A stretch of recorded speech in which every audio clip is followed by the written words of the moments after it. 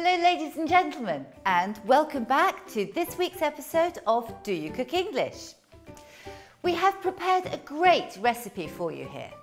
This is a French pear tart and is something which I haven't ever made before. It is, however, something that I have tasted often enough, so before we go any further, let's take a quick look at the grammar rule. Today the grammar rule, as you probably will already have guessed, is the present perfect, but without a specific date. The present perfect. The present perfect is often employed in English.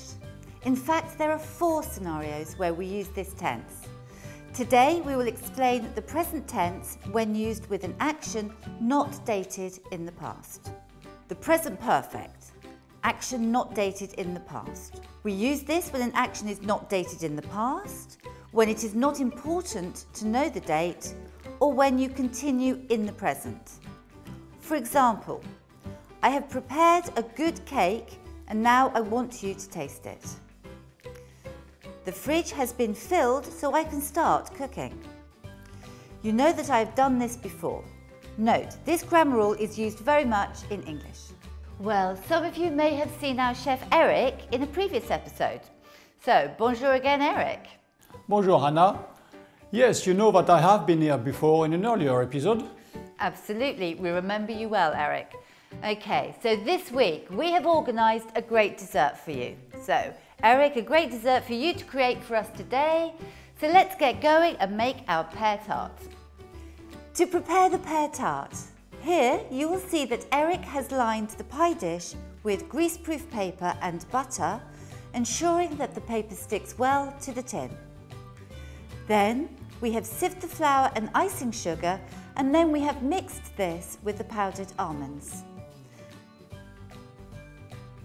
Then we have added the lemon juice together with the melted butter and the egg whites. Eric has then poured the mixture into the pie dish, and then he has added the sliced pears on top. After, Eric has sprinkled flaked almonds over the pear tart before baking in the oven at 180 degrees centigrade for around 30 minutes. Finally, we have dusted with icing sugar and then served. Well, let's take a look at what Eric has created for us today then. Yes, here we have made a delicious pear tart, which has been the French favorite for many years. I have to say, Eric, it looks absolutely delicious. So, it's been a pleasure working with you, and again we look forward to seeing you here very soon at Château de la Masure. Anyway, until next time, please continue to visit our website. Also, remember we have been updating our Facebook page too. So, until next time on Do You Cook English? Goodbye. Bye.